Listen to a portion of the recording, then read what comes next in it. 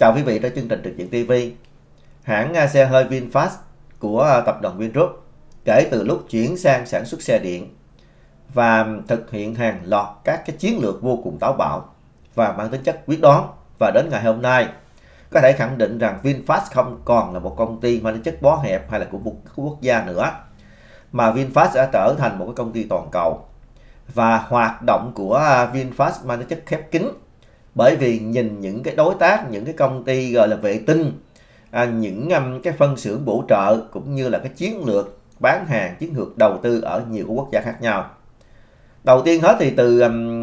đến một cái thị trường khó tính của Bắc Mỹ như là Mỹ và Canada, rồi sau đó thì sang châu Âu, thì hiện giờ đang triển khai bán hàng rất là quyết liệt, cũng như là tham gia vào các cái chương trình và quảng bá các cái sản phẩm, tiếp cận các cái sản phẩm ở tại hai cái thị trường khó tính này.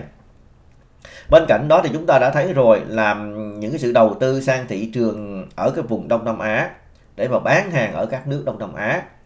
như là Indonesia, rồi ngay cả như cả Ấn Độ nữa, và còn có những cái chương trình sẽ đi sang châu Phi. Thì chúng ta thấy rằng đó, còn đối với những cái nguồn mà cung cấp thì vừa rồi hãng VinFast, công ty tập đoàn Vingroup cũng đã hiến tặng cho cái công ty VinFast một cái nhà máy gọi là sản xuất pin điện ở tại Vũng Áng của Hà Tĩnh. Và bên cạnh đó thì những cái sự hợp tác với những cái công ty sản xuất gọi là pin điện vô cùng nổi tiếng của thế giới, giống như CATL chẳng hạn, rồi để mà đảm bảo cung cấp các cái nguồn cho cái pin xe điện của coi như là của VinFast. Bên cạnh đó có hợp tác với những cái hãng lớn nữa, những cái hãng lớn khác từ của Hàn Quốc hay là của Nhật Bản. Và gần đây nhất thì trong cái chuyến đi làm việc của ông Thủ tướng của Việt Nam là ông Phạm Minh Chính ở tại Tokyo, Nhật Bản, trong cái khuôn khổ gọi là Diễn đàn Kinh tế Việt Nam Nhật Bản và cái hội nghị cấp cao kỷ niệm 50 năm quan hệ đối tác của ASEAN và Nhật Bản. Thì từ ngày 16 đến ngày 18 tháng 12 năm 2023 thì ở đây đã chứng kiến một cái lễ gọi là ký kết hợp tác giữa VinFast và một cái tập đoàn nữa của Nhật Bản, đó là tập đoàn Marubeni. Đây là một cái tập đoàn rất là lớn và nó có liên quan đến lĩnh vực năng lượng. Chúng ta thấy rằng trong tháng 12 vừa rồi, có thể nói rằng cái chuyến đến thăm chính thức Nhật Bản của ông Chủ tịch nước Việt Nam, ông Võ Văn Thưởng, và Nhật Bản với Việt Nam cũng đã chính thức nâng lên là đối tác chiến lược toàn diện. Và như vậy thì cái quan hệ rất là chặt chẽ. Và đối với những kỹ nghệ gọi là xe hơi, và ngay cả bây giờ là kỹ nghệ xe điện đi nữa, thì sự hợp tác với các cái công ty mang tính chất mà nó có cái chiều sâu và cái kỹ nghệ vô cùng cao của Nhật Bản là một cái điều rất là đúng hướng. Thì cái bản tin này 2 ngày vừa qua cũng đã được đăng tải khá nhiều trên những cái tờ báo của Hoa Kỳ, và ở tại Việt Nam cũng đã có những cái thông tin này được loan tải. Tuy nhiên thì ở tại cộng đồng người Việt ở hải ngoại, nhất là những cái thành phần mà thường hay xỉa xói các vấn đề của VinFast, thì chưa có nghe họ nói cái gì. Đa phần hồi trước giờ họ cứ nói rằng xe VinFast là xe của Trung Quốc, hay những cái sự hợp tác với Trung Quốc, hợp tác với những cái nước mà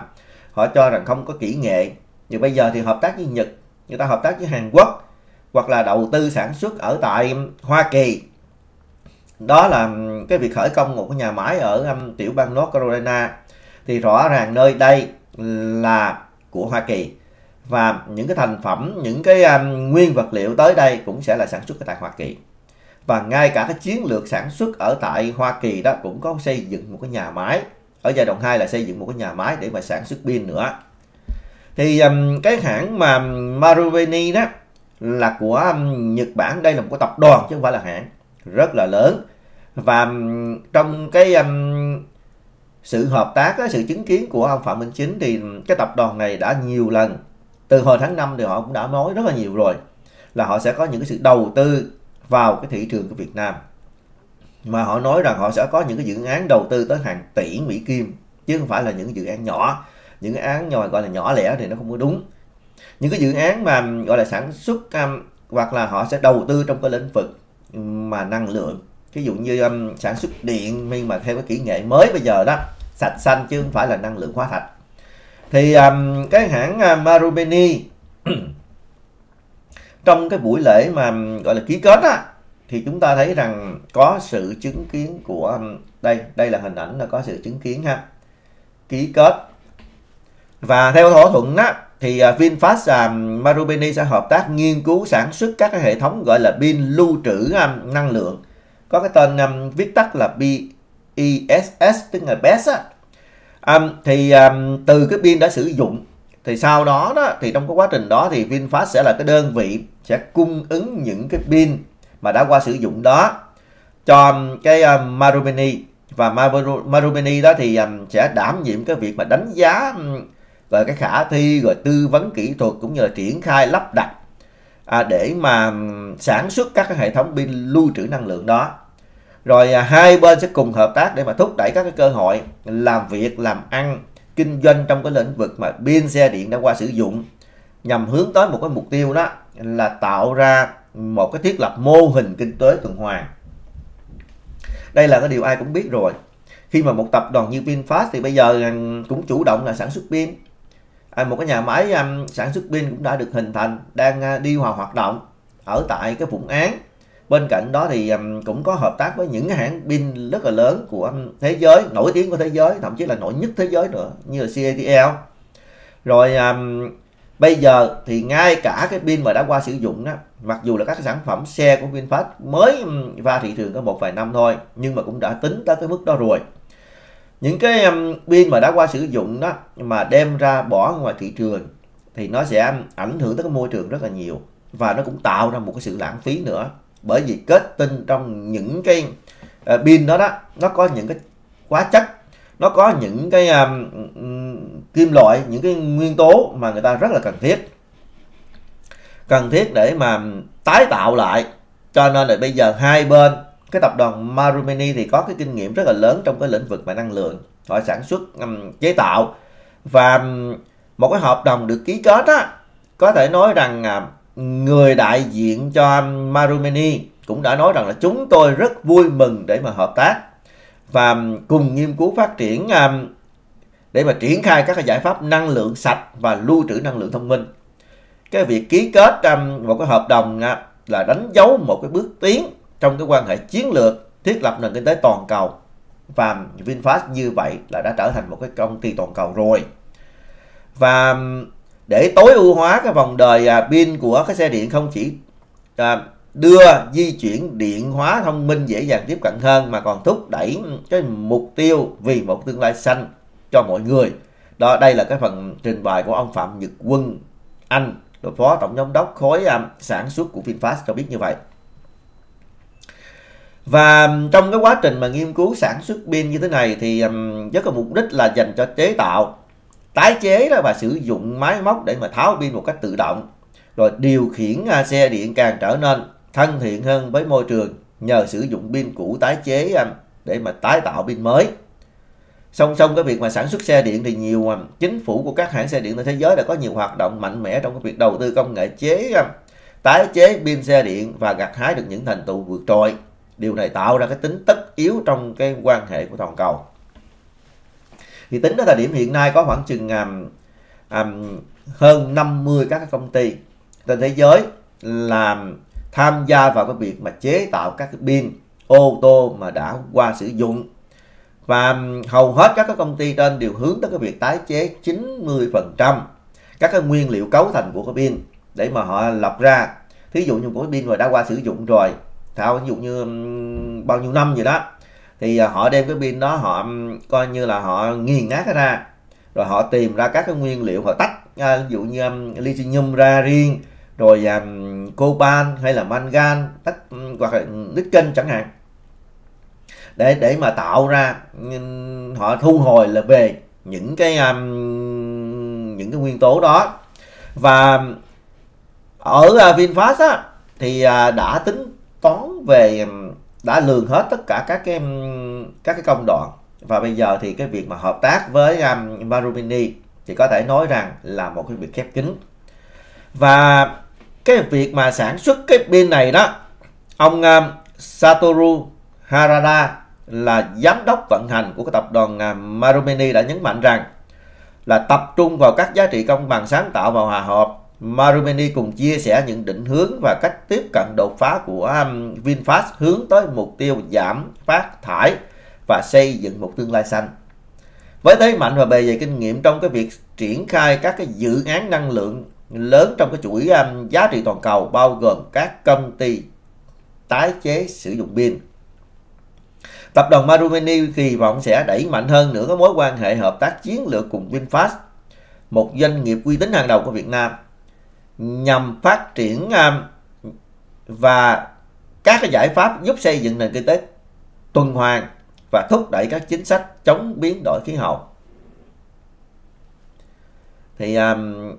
chúng ta thấy rằng đó, đối với Việt Nam thì Việt Nam cũng đã có những cái cam kết trong các hội nghị gọi là biến đổi khí hậu của toàn cầu COP từ lúc 26 rồi 27, 28 thì đều có những cái sự cam kết, và đến những cái thời điểm nhất định thì Việt Nam sẽ đẩy những cái khí thải đó nó về cái con số thấp, và thậm chí là có những cái nguyên tố còn về bằng không nữa. Và VinFast thì đầu tư trong cái lĩnh vực xe điện, gọi là công ty sạch xanh, đã được rất là nhiều nước hưởng ứng. Ngay tại Hoa Kỳ cũng vậy, chúng ta đã chứng kiến rằng nước Mỹ là cái nước bây giờ đang trong cái chiến lược đi đầu về cái việc mà xây dựng sản xuất xe điện và tiêu dùng về cái xe điện. Người ta đã bỏ ra khá nhiều các cái kinh phí để ủng hộ, giúp cho những cái người dân để mà tiếp cận với xe điện. Ngay tại Canada cũng vậy, và đây là một cái xu hướng chung. Cái việc mà VinFast hợp tác với Marubeni thì cho thấy rằng cái việc đó là cái việc mà là hợp tác với những cái công ty có cái chuyên môn cao, có cái kinh nghiệm lớn, và lại là cái nước mà cái tập đoàn có cái vốn lớn nữa. Chính vì vậy thì thiết nghĩ rằng cái hoạt động như vậy là bền vững. Có nhiều người nói rằng VinFast đầu tư chắc là ăn sổi ở thì hay là không có ổn định, nhưng mà đến ngày hôm nay thì chúng ta đã thấy rồi, không phải là làm chơi mà là làm thật, mà làm rất thật. Bởi vì bây giờ đã trở thành một cái công ty có trên thị trường chứng khoán. Và trong thời gian vừa qua thì có những cái lúc thì nó có biến thiên. Tuy nhiên thì trong những ngày gần đây thì cái cổ phiếu của VinFast đã rất là ổn định. Đến ngày hôm nay thì trước cái giờ đóng cửa đó, nó đã dừng lại ở cái mức là 8 Mỹ Kim. Và cho biết rằng hiện giờ đó thì những cái thông tin trên rất nhiều những cái tờ báo lớn của Hoa Kỳ đã có những cái nhận định. Thí dụ như là trên cái trang Insider Monkey thì cũng đã cho biết rằng là họ giật một cái tiêu đề đó là 12 cổ phiếu ô tô đã được các nhà phân tích đánh giá là triển vọng nhất. Đây chúng ta thấy rằng có khá nhiều những cái tin tức như thế này, và cho thấy rằng công ty VinFast thì được dự đoán rằng sẽ VFS là cái cổ phiếu của VinFast sẽ nằm trong cái top là 10 với cái giá mục tiêu là theo cái hướng là tăng trung bình khoảng chừng 20.56 tức là gần 21%, và đang hướng tới cái mức là 9,5 đô cho một cái cổ phiếu. Người ta dự đoán rằng thời gian tới đó, ngắn thôi, nó cũng sẽ lên tới 9,5 đô. Hiện giờ cũng đã là 8 đô rồi. Và theo dữ liệu của Insider Monkey thì trong 910 cái quỹ gọi là phòng hộ hàng đầu thì đã có 8 quỹ đã đầu tư đó, đã mua vào các cái cổ phiếu của VFS, tức là của VinFast, trong cái quý 3 với tổng số vốn mà họ đã mua là 2,74 triệu Mỹ Kim. Và chúng ta thấy rằng trong những cái quỹ đầu tư mà của Hoa Kỳ đó, mà họ đã tung tiền để họ mua những cái cổ phiếu của một cái công ty xe điện như là VinFast, thì chúng ta đã biết rằng có 8 cái quỹ đầu tư lớn họ đã mua như vậy. Nghĩa rằng họ rất là tin tưởng, nó đảm bảo rằng trong một thời gian có mặt ở trong cái thị trường chứng khoán rồi,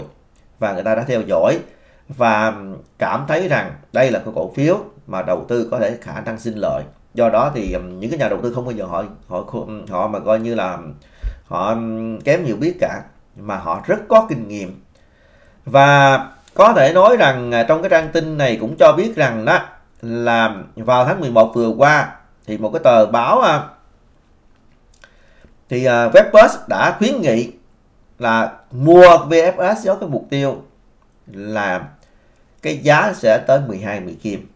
cho một cái cổ phiếu, và họ ấn tượng với cái dấu ấn của cái VinFast tại thị trường của Việt Nam và đặt niềm tin vào triển vọng của cái hãng xe điện tại thị trường của toàn cầu.